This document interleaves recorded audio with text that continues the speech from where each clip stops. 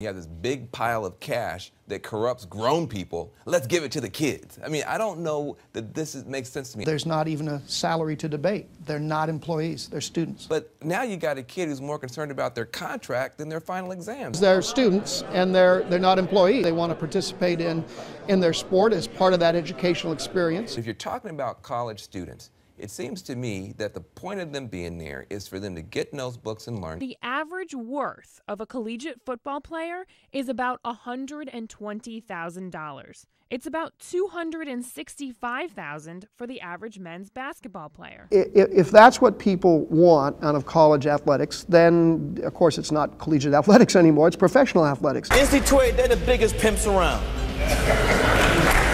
They are pimping athletes. Aren't you concerned that if we create this superstar class of these like multimillionaire students wandering around, I mean, what does that do to all the rest of the kids who just want to play for the love of the game? If you're going to hire someone to play football for you, why would you want them to be a student? What are you trying to fix here by saying that these students should be paid? I'm trying to get it to the point where the what they call the student athlete, which is really a myth, we got to end that. We have to come to reality. Athletes are still exploited if they blow out their knee.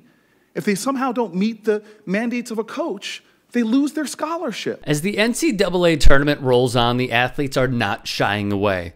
They're not backing down. They are, in fact, making their voices heard. Sedona Prince led the charge for equal facilities akin to the men's. The NCAA budged after much backlash, though the final workout rooms are still way short.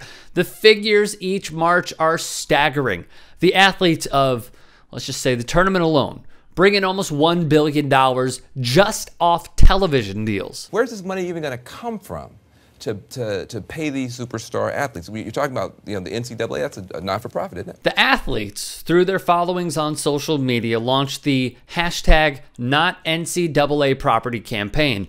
They are calling for the NCAA to allow all athletes the freedom to have representation and receive pay for use of name, image, and likeness by July 1. A meeting with NCAA Pres Mark Emmert, meetings with state and federal lawmakers and President Biden's administration to pass laws to give college athletes physical, academic, and financial protections. The Supreme Court to rule in support of plaintiffs/college athletes in Alston versus NCAA, which is examining whether players should be compensated, and to not give the NCAA any power to deny equal freedoms. But, of course, NCAA President Mark Emmert denied a request to meet right now. The reason being, schedule's full. Sorry. So, instead, they'll hold a meeting after the NCAA tournament.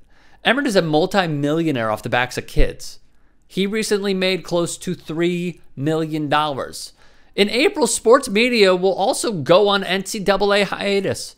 We'll cover MLB opening day, the Masters, the playoffs for the NBA and NHL. That, my friends, is the ideal time for this meeting to happen. Ohio State's Seth Towns put it like this: the NCAA has used the word amateurism to remain one of the most exploitative industries in the country. There are simple facts at play. The NCAA amasses over $1 billion a year and essentially creates an entire economy for individuals and corporations to profit from. The players, who are literally and absolutely responsible for generating this fortune, are completely omitted from profiting access, including using their own name.